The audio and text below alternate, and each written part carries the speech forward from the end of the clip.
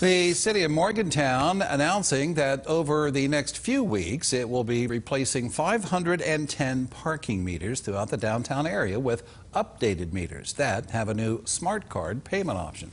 The new smart card option will allow individuals to load money into a card that they get from the Morgantown Parking Authority, then use that card at the new meters.